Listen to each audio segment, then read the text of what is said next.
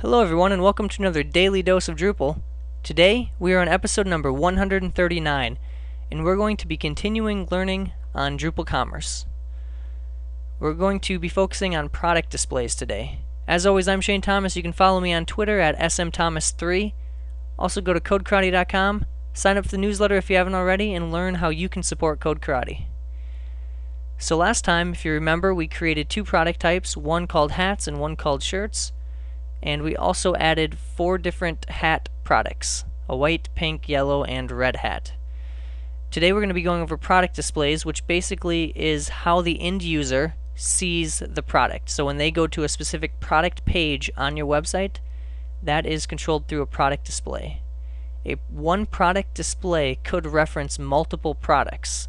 So for instance, we may have one hat product that actually allows a user through a series of drop-downs or select boxes to select which product in the back end, whether it's the white, pink, yellow, or red hat, they are actually going to be purchasing. So they see one display, and based on the selections on that page, they are actually selecting which SKU or which individual unique product they're going to be adding into their cart.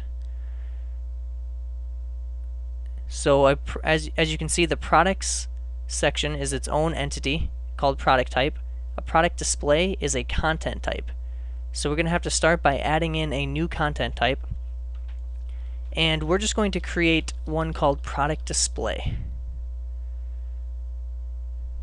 The important thing to note here is we could have a specific product display for each different type of product. Maybe we want a hats product display and a t-shirts product display.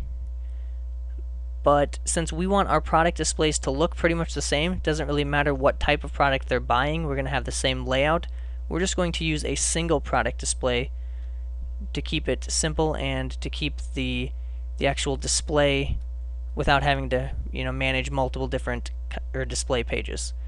So you can think of this as the product display is the actual front end user facing, the product types are actually the back end, what products are actually being purchased from the system.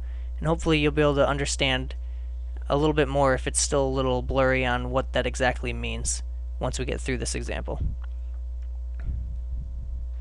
So we're going to create a product display content type. We can set whatever else we want here for settings. I'm going to uncheck this. I will turn comments off. And I will go ahead and save the content type.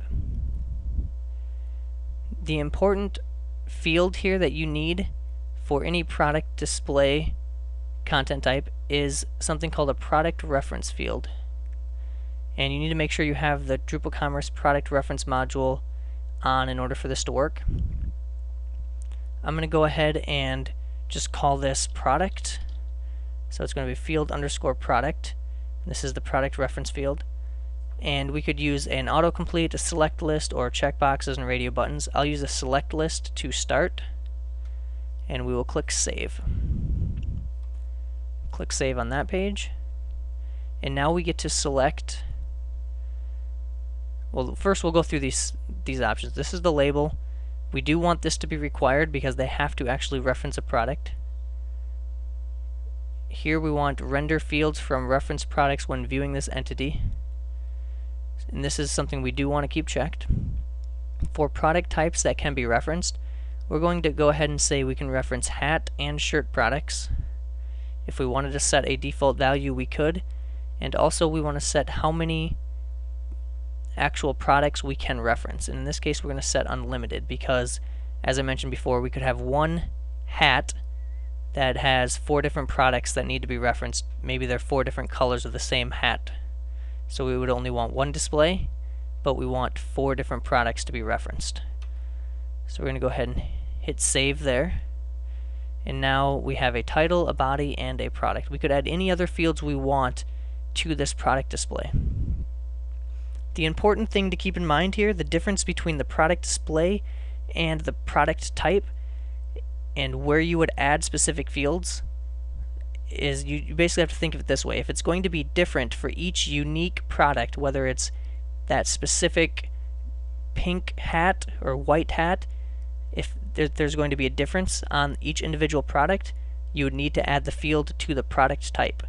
If it's something you only need to add on the product display, and not necessarily to each individual product, then you could add the field, of course, to this product display content type. So now we can go ahead and we're going to come back to the home page and we're going to add a product display. And for right now, I'm going to reference each product one-to-one. So basically, I'm going to have a product display for the white hat, the pink hat, the red hat, and the yellow hat, just so we have something to get started with. We're eventually going to change that and show you how you can reference multiple products as well. So if I want to start with the pink hat,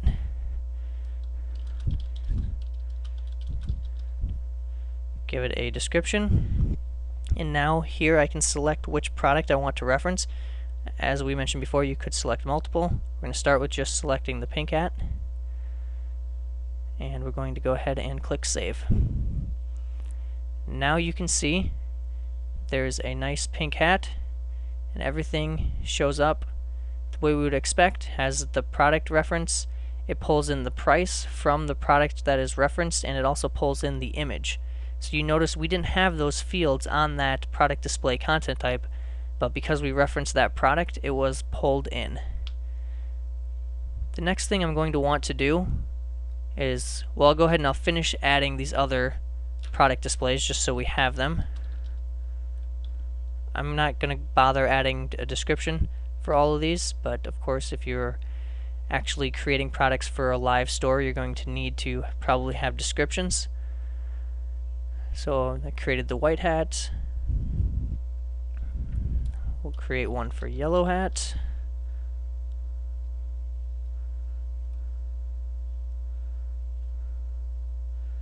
And then last but not least, the red hat.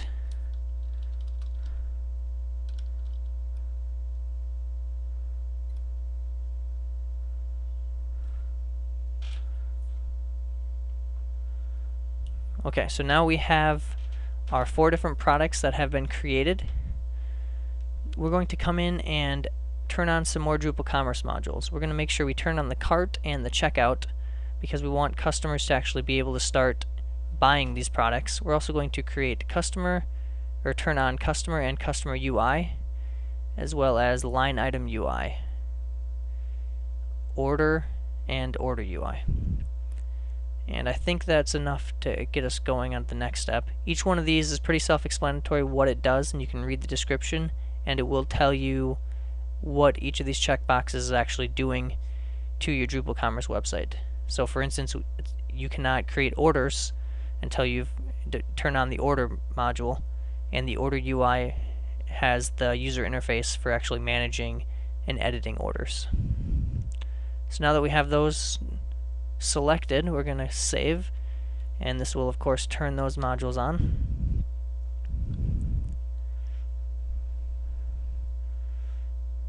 We're going to come back to this page. You'll see that nothing has changed yet, but what we really want here is to get the add to cart form to show up. And so the add to cart form is going to allow the user of the site, or whoever's looking at the product, to actually add the product to their cart and then eventually proceed with the checkout process. So in order to do that, we need to come back into our product display, and we're going to go to Manage Display, and remember we added this product reference field. The format by default is just to provide the title and the link. You could of course select to show the SKU with a link or without a link. You could display the actual rendered product, but what we are interested in is this add to cart form. Once you select add to cart form, you have a couple different options. So if we want to allow a quantity widget text field, we can check this box, which in this case we will, so the user can actually select or enter in how many hats in this case they want to purchase. We can have it attempt to combine like products on the same line item in the cart. We'll leave that checked. And you can have it show attribute widgets even if the add to cart form only represents one product. And because we don't have any attribute widgets in this case, we're not going to select that. So we'll go ahead and hit update, And we'll scroll down and click Save. And now we will come back here. And now you can see we have the quantity box and an Add to Cart button. So if we come in and we leave it at quantity of 1 and click Add to Cart, you'll notice that it said red hat has been added to your cart. I come to the cart and you can see that it says I have a red hat, the price, here's the quantity, an option to remove, and the total amount. So you can see now we have product pages working, and you can now add those products to your cart. If we come in and look at some of the other hats, such as the yellow hat, and I want to add 2 yellow hats, I can go ahead and add to cart there. You can see that now we have 2 yellow hats. If I come back to the red hat and add another item, and we come back in, you'll see that these have been combined, and now the quantity has changed from 1 to 2. You can of course remove it by using these remove buttons. And you have your basic working product display. You'll notice it doesn't necessarily look pretty yet. There's not a lot of thought that's been put into how this is laid out yet, and that's something we'll cover in the next few episodes of the Daily Dose of Drupal. Next time we're actually going to go over how to add product attributes to specific product displays, and then from there we'll continue on how to make this page look a little bit nicer. So that's it for this time on the Daily Dose of Drupal. We'll see you next time.